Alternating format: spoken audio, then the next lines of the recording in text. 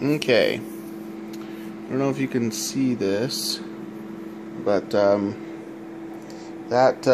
little inverter down there is coming from my solar panel and battery bank outside on the patio.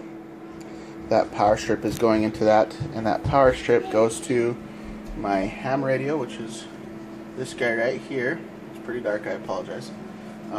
It's going to this lamp up here, and it also goes, this bottom wire that's plugged in right there goes to my internet antenna for Digis.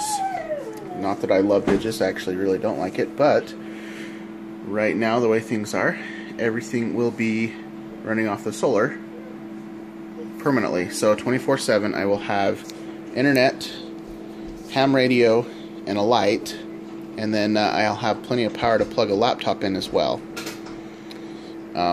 So if the power goes out, I will have internet and a laptop and a ham radio to communicate. So pretty nifty. 24/7 it'll run off that.